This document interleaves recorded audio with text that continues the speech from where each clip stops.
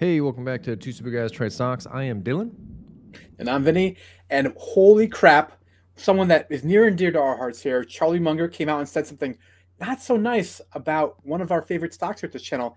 Dylan hasn't seen this full clip yet, so we're going to get his actual reaction, and we're going to talk a little bit about what he had to say about Alibaba stock. I just see Baba and mistake, so that's not great for me.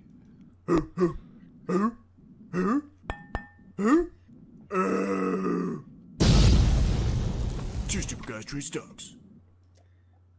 All right. Are we doing the video first or the slides? Yeah, we'll do the video first. The video is from the Daily Journal meeting, annual meeting. Daily Journal is the kind of entity that Charlie Munger owns his Alibaba shares through. That's where the public portfolio that we track is. So they have the annual meeting, and he answered a lot of questions, a lot of them to do with China and Alibaba stock in particular. So this is going to be probably a few minute long kind of section here, but it's kind of got the most important part that we want to talk about in this video. We'll let it play. You go it. Well, of course, it was a very interesting thing. Jack Ma was a dominant capitalist in Alibaba. Yeah. And one day he got up and made a public speech where he basically said the Communist Party is full of malarkey. They don't know their ass from their elbow. They're no damn good, and I'm smart. And of course, the Communist Party didn't particularly like his speech. And pretty soon he just sort of disappeared from view for months on end. And now he's out of BYD. It was pretty stupid. It's like poking a bear in the nose with a sharp stick. It's not smart. And Jack Ma got way out of line by popping off the way he did to the Chinese government. Yep. Absolutely. And of course agreed. It hurt Alibaba.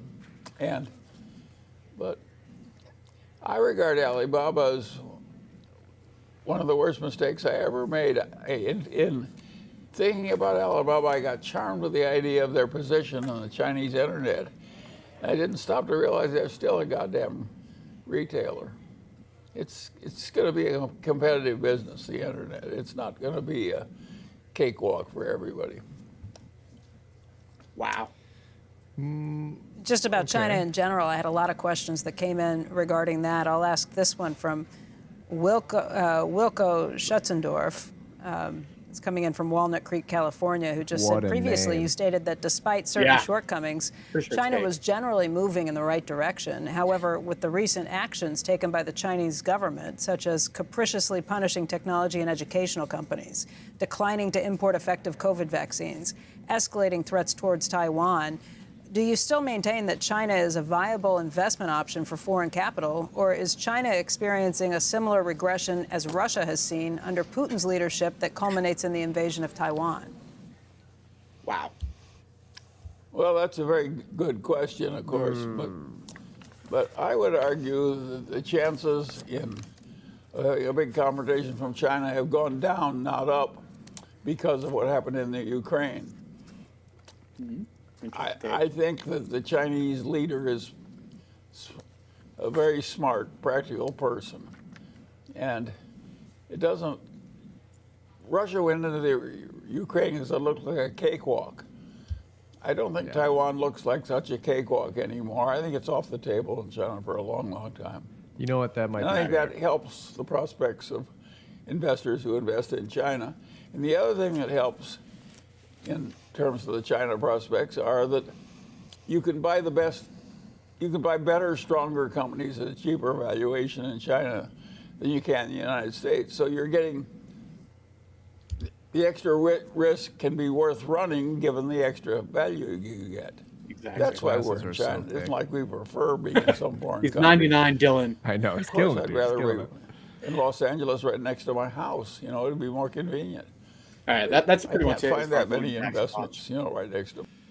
So I do agree with the take on the invasion of Taiwan, right? Because when this was originally supposed to happen with Russia and Ukraine, it was supposed to be, in terms of Russia's point of view, like very, very easy. And it has been anything but very, very easy. I do not like that he said Baba may have been the biggest mistake he's ever made. Yeah. That's the real shot fired of this kind of meeting here.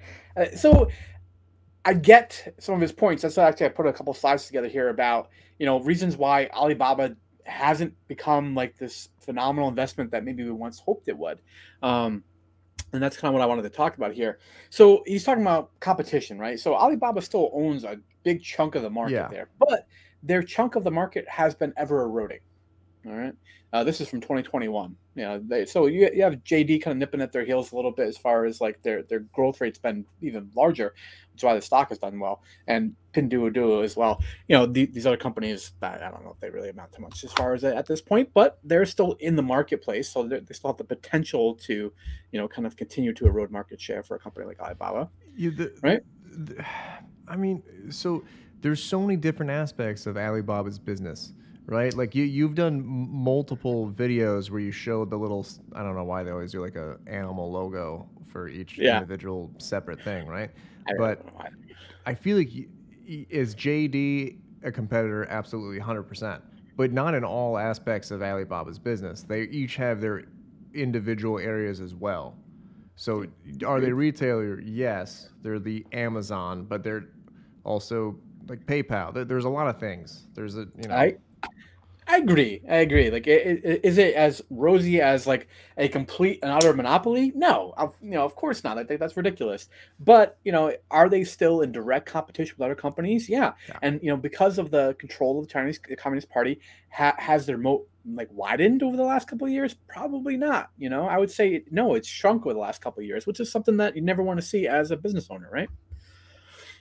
The other kind of point I wanted to make here, and this just kind of goes right along with that competition, is so this is from macro trends. This is I really want to talk about the margin down here. You notice how you actually probably want to move yourself over a little bit. You notice how it's just like a downward trend throughout the entirety of this. What drives that, right? It's driven by competition in part. It's driven by the fact that they've had to pivot to lower margin businesses. They had their acquisition of Sunar to the grocery store. The revenue has been able to grow because of it, but they've been going towards a lower margin business. And that's going to be probably the trend you're going to see for a while. They haven't given us any guidance as to where they think it will stabilize either, which is unfortunate. So, okay, here's the argument for that and pro of Baba. I'm trying to be as unbiased as possible, but obviously, I have like 20 grand of Baba. So,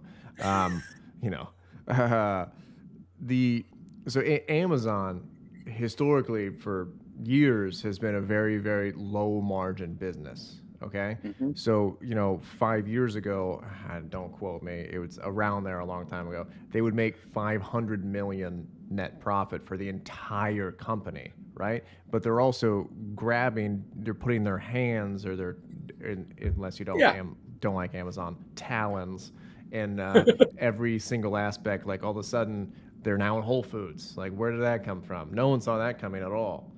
So yes, it's a lower margin business, but there's something to be said for attracting an ecosystem where people will be like, all right, I'm going to do Baba for all aspects of business. Yeah, exactly. So, they have their Amazon Prime equivalent, that 88 VIP. I can't remember the exact number. I want to say it was around a pretty even number, like 100,000 or something like that, or no, it would have been larger than that, but like subscribers to their kind of VIP service, which is equivalent to Amazon Prime. They do have a lot of touches, right? They have over 1 billion monthly active users in China alone. So there's a lot of touches and contacts with Alibaba Corporation. So to some degree, you get kind of ingrained in the ecosystem a little bit, and people will continue to return to you for other purchases. So yeah, I get that. I completely agree and understand that they've unfortunately cannibalized higher margin businesses for these lower margin businesses. That's what you're kind of seeing here, and this has been a trend through the last 2 years. So this is when they look at the revenue breakdown. It's been disappointing, to be fair. Yeah, that's the next slide. Oh, my bad. I haven't seen the presentation. Sorry, guys. It's all good. But this customer management kind of services here down 7% year over year, as opposed to direct sales up 6% year over year. What you're seeing there is them pivoting towards that lower margin business, them being the actual retailer. Customer management was more when they were acting as a kind of service provider, where they were simply had the platform, and merchants on Alibaba's websites, Tmall and Taobao, were selling directly to the consumer at that point. Now they've kind of taken over the role where they're also like the actual retailer of these objects. And obviously, you moving physical merchandise has a much lower margin. At first, yes. like just how Amazon did it without their own trucks, and then a decade later, there's Amazon vans everywhere. And I don't know about you, I can't remember the last time I was not in. I was either I'm only doing Costco and Amazon. I don't really do anything else. Well, Costco's another big Charlie Munger stock. That one he's talked a lot about as well in the past.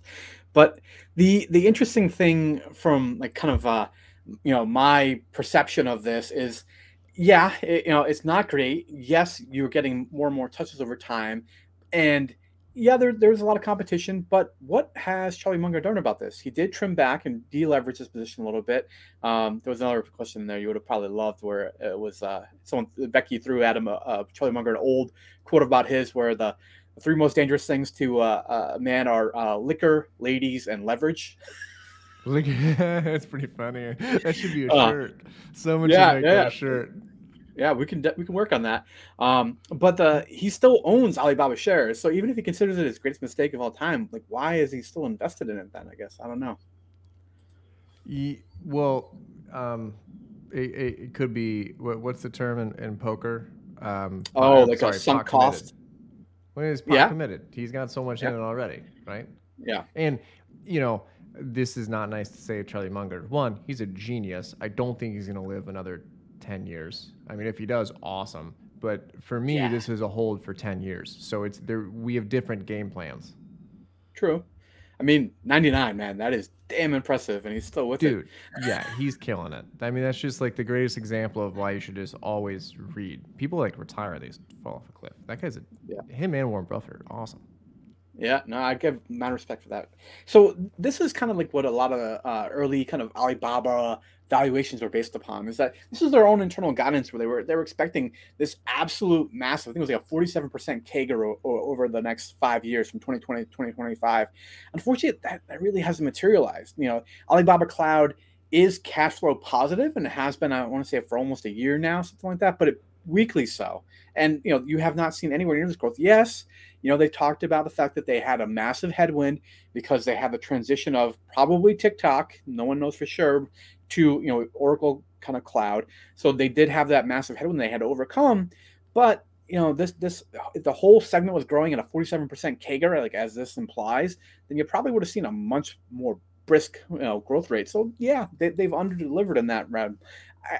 I still wouldn't go so far as to call this greatest mistake I've ever made, or like that, to that degree. That was a little bit extreme, but definitely not as much roses and kittens as puppies. Definitely not the biggest mistake I've ever made, but that's just because I've made some pretty badass mistakes.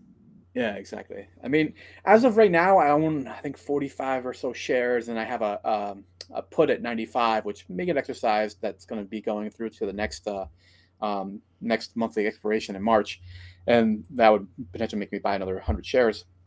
The kind of major thing we're going to get a little insight into Alibaba is this week, February 23rd. We have it coming up. Earnings coming out, so we'll be able to do a little more analysis after we've seen what the most recent quarter looks like for them.